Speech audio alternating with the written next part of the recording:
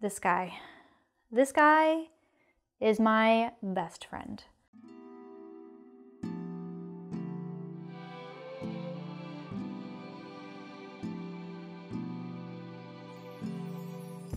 Hello and welcome to episode 16 of B.Hooked TV. So in today's episode, I'm going to share my personal experience with 6 different crochet hooks. I want to give you my unbiased, full disclosure opinion of each crochet hook. So what I like, what I don't like, and by the way, I am not being endorsed to make this video. None of the brands have asked me to say anything. They're not paying me to say anything. I just want to give you my true opinion so you can take it and relate it to your crochet style so you can decide if one of these hooks might be right for you.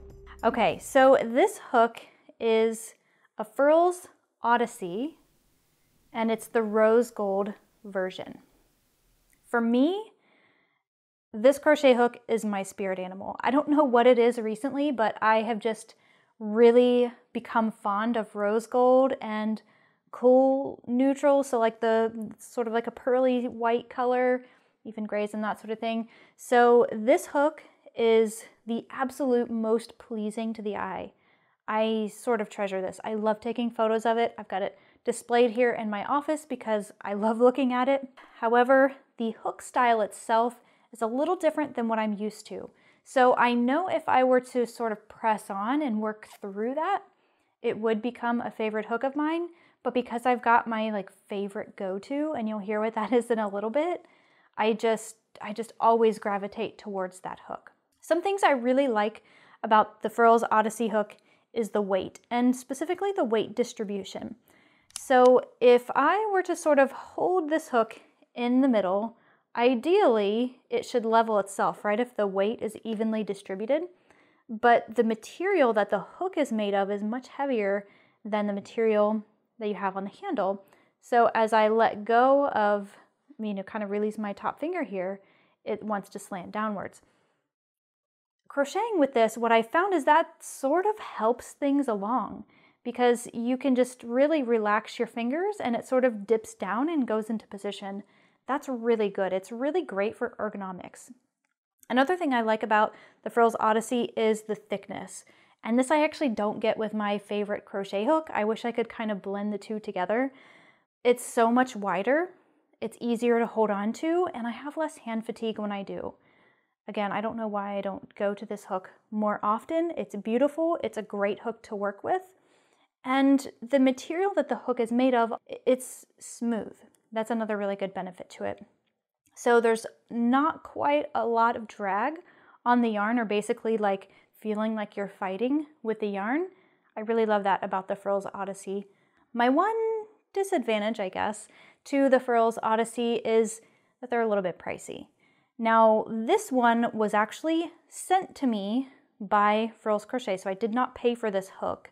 It was gifted to me from them, and by the way, not for this video. They sent it to me when this first came out, so almost a year ago. I love it, and I would love to have the full set, but I just don't know that I would fork out the money for a full set. So if you are looking for a birthday gift for yourself or something to put on your wish list, this is probably what I would do. If you're really wanting like the Cadillac of crochet hooks, something that's beautiful to look at, and if you're looking for something a little more pricey. By the way, the Furls Odyssey comes in different colors too. Actually, I have one here with me, which is a version of gold and red.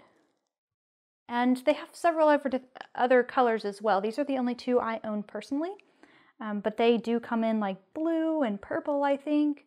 There's a lot of different options. Now, another really interesting thing about the Odyssey is that it's the hook itself is sort of like a blend between a tapered and an inline hook. And that's what's really different about it for me. But the more you work with it, the better it feels. It's sort of like the best of both of those versions, the inline and the tapered, all just mixed up in one pretty little package. Okay, we're moving along now because we have 5 more hooks to go through. The next one I want to show you is this guy. Now this is the Clover Soft Touch hook, and honestly this was one of the first hooks I ever bought. It was the first ergonomic crochet hook I ever bought. And I really like a lot of things about this hook, minus the handle. Now for me, if you've seen any of my tutorials, you know that I sort of twist the hook to make my yarn overs and that sort of thing. It just helps me cut down on my wrist fatigue. But with the soft touch hook, it sort of has like a flatter handle. And it's almost like squared off. So for me, this doesn't rotate as easily in my fingers. And for me, that was kind of a deal breaker. I could see this hook being really useful for somebody who is a pencil grip. It's actually very, very comfortable to hold it that way. I just don't really know how to crochet that way. Now, the other thing I really like about this hook, and I actually share this with one of the other hooks we'll look at in just a moment, is the material that the hook itself is made of. This has sort of like a matte finish. That's the best way I can describe it. It feels not completely slippery, and that's really great for a yarn situation. It's not super slippery, so I think it's really great for beginners, somebody who doesn't really have a whole lot of control over their stitching and their hook and what they're doing, but it's not so much drag that it makes it feel like work. As far as pricing goes, I purchased just this single hook from my local craft store. I probably used like a 40% off coupon because that's sort of how I like to do things. But it is available in a set, and it is a pretty affordable option. If you wanted to get the full set, you're not going to drop $100. You're probably not even going to drop $50. It just depends on where you buy it from and if you have a coupon for it. But totally affordable, nice and ergonomic, easy on your hands. This one might be the right one for you. All right, moving on to the next hook, this guy. These are Crochet Lite crochet hooks, and I bought this because it's too cool not to buy. The big selling point, if you will, about this crochet hook is that it actually lights up. There's an LED light in this, and it lights up the tip of the crochet hook, and when you're working with dark colored yarns, that makes it a dream because you can really see the stitch. If you're working with a black yarn or a navy yarn or like charcoal, and you often have a hard time seeing your stitches, this might be the right answer for you because the light isn't offensive. I mean, you could look at it, it's not super bright, but it lights up the yarn just enough so that you can actually see the stitch and see where you're working. The one drawback for me about Crochet Lite hooks is that it's a plastic material. There are tons of people out there who just absolutely love working with plastic. Unfortunately, I'm not one of them.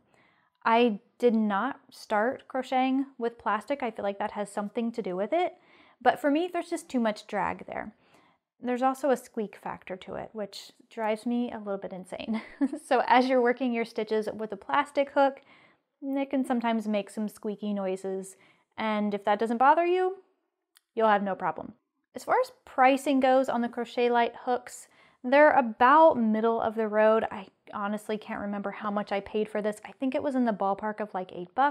But again, it really just depends on where you buy it and if you have coupons and that sort of thing. And this particular hook is available in a range of sizes, and you can get it as a set, but it's not going to get you a full set of crochet hooks. You're not going to go all the way down to the really small sizes or all the way up to the jumbo crochet hook sizes. Now, like the others that we have looked at previously, this has a tapered hook. And so for me, that's like perfect. It's right up my alley. But because of that plastic and the little drag factor there, this one's just not right for me. I really don't use these very often, but I do think that they're pretty cool to pull out every now and then just because they light up. All right, now the next hook, this guy.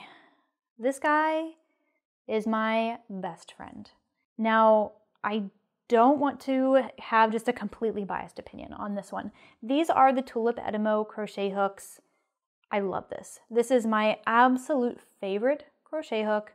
I purchased this set about 3 years ago now, and I have crocheted pretty much every single stitch of every project I've ever done since then, and they're still in excellent condition. At the time, I was sort of worried that the printing would come off of the handle. That's not the case whatsoever. They're just perfect. They're perfect for me. Now, one of my favorite things about the Tulip Etimo crochet hook is the handle. I mentioned before that I like to twist my hook as I work, and this handle allows me to do that with ease. I've got a flat piece for the thumb, so I have sort of like a thumb rest, and the hook itself is more of a slippery material than the Amour or the soft touch hook. For me, that's perfect. I don't really mind the extra drag from that just sort of like matte finish versus this super like shiny finish, but I can crochet a lot faster with this. And that's really the bottom line. I increased my speed when I transitioned to this particular hook from my boy, just standard run-of-the-mill boy crochet hooks, because of the shaping of the crochet hook itself. It's a little more shallow, so there was a learning curve there. The boy hooks are a lot deeper, and so they sort of hold on to the yarn a lot better. But this particular one is shorter, and so I would often like drop the stitch all the time, but that was really just throughout that first project until I started just getting used to the hook. They are available in different sizes and in different sets. So this is the black set. It's got black handles. All of the handles are black. All of the crochet hooks are this gold color, and it's a little bit pricey. It really just depends on when and where you buy it. I've seen them as low as $50. I paid $115, I believe, for this full set. Now it comes with a case, and I'll link to a review that I've done this for this particular hook if you want to check it out and to see what it's all about. You'll also find a steel version of this available. So those are like the really, really small thread sized crochet hooks. And then they have a couple of novelty ones as well where the grips are pink and the case is different and that sort of thing. So you'll find a couple of varieties if you find that this is the right crochet hook for you. The main takeaways for this one is that it's lightweight. The hook itself is tapered. It's ergonomic, but flexible, we'll say, because I'm able to sort of twist it. And that's just really what I love about this crochet hook. I am comfortable and I can crochet faster with it. All right, now moving on to the fifth crochet hook. This is another Furls hook. This is their newer Streamline crochet hook. Now, when I first received this crochet hook, I thought that I was not going to like it, and that's because one, it has that different hook style, so the one where it's sort of a blend of an inline and a tapered. It's just different than what I'm used to, but it's also made of wood. And I know from personal experience that I don't like working with wood for the same reason that I don't like working with plastic. There's just a higher drag factor to it, and I crochet slower with it. But I worked an entire project with this hook, and I found myself really surprised by how much I enjoyed it. It's so different from what I'm used to, but it was different in all the right ways. One thing you might notice here is the shaping of it. You really are supposed to hold it at its widest point right here to sort of get the benefits of the ergonomic shape. And then you'll see the hook is way, way down here. So that might only look like a few inches, and it really is. But when you look at it compared to what you're used to, I'm used to holding the hook all the way down here on the Tulip and just having this little bit of extra hook to deal with. Well, with the Streamline, you've got all this extra room. I found that to be really surprising, and it made me not have to move my hands as much. But for me, the wood and the shape of the hook is enough to keep me going back to the Tulip Etimo hooks. But I have to say that out of all the wooden crochet hooks that I've ever used, and I've used a ton of them, this is the lowest drag that I've ever found. So basically it has the lowest amount of friction on the yarn. So I was still able to crochet pretty fast with this option. Now the Streamline hooks are one of the more affordable hooks that you can get from Furls Crochet. I believe they'll cost you between $16 and $20. Again, if you're looking for an entire set, that's a bit of money that you're going to put down if you want to get 10 crochet hook sizes. For me, I found that just having one in my favorite size is really the best way to go for me, because I know that I'm always going to go back to my favorite hook, and I just really like having this as something different to work with. All right, so now the last crochet hook. This is a close second favorite to my Tulip Etimo. This one is the Clover Amour, and it was really my first love after my boy hooks. One of the things I really love about the Amour hooks, actually there's quite a few things. One thing that you can see right off the bat is the color of the handle. For me, that's what attracted me to it first. I just loved the bright colors.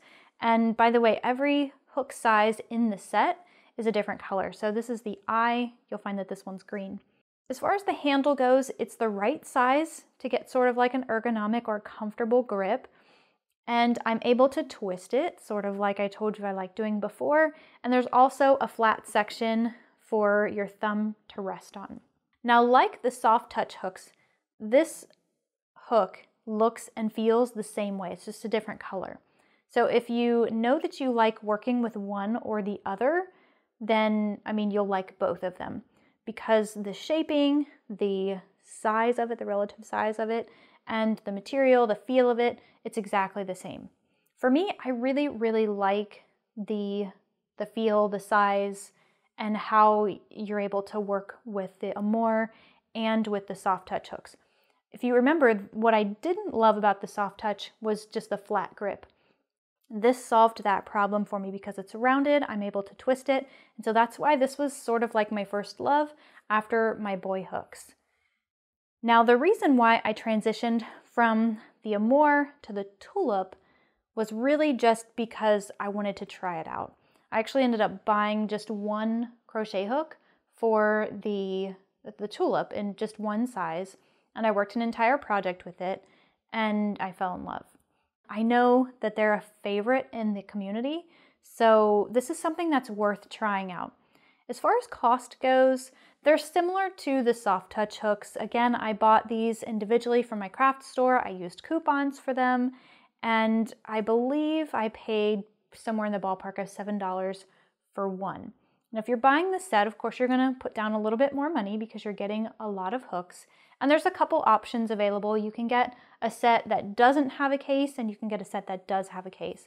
So depending on what you like, you're gonna pay a little bit more or a little bit less. One thing I would recommend though with any of these crochet hooks is to just buy one and try it out first. Don't dive into a set unless you're 100% sure, because all of the hooks that we've talked about, the sets can get pretty pricey. And it's a hobby, right? It's something that we do to relax and in our free time, and we just don't always want to drop hundreds of dollars for crochet hooks. But on the other hand, it's really nice to have the tools on hand when you need them and not have to run out to the store every single time you start a new project. So these are just 6 hooks of many, many, many hooks that are in my collection. If you enjoyed this, let me know in the comment section. I would love to sort of give you my opinions and my thoughts on some of the other hooks in my collection. Or if there's one that you're specifically interested in taking a look at or hearing more about, leave it in the comment section below. If I have it on hand, I'll be happy to share my thoughts and sort of put together another video just like this one. And one more thing before you go, if you haven't subscribed to this show already, will you please do that now? It would just mean the absolute world to me. It actually is a great way to help out the show and to help me out just by hitting that subscribe button. So thank you for that. Thank you for your time and attention today. I really do appreciate the opportunity to share some of my thoughts about these crochet hooks with you, and I look forward to serving you in the next video. I'll see you there.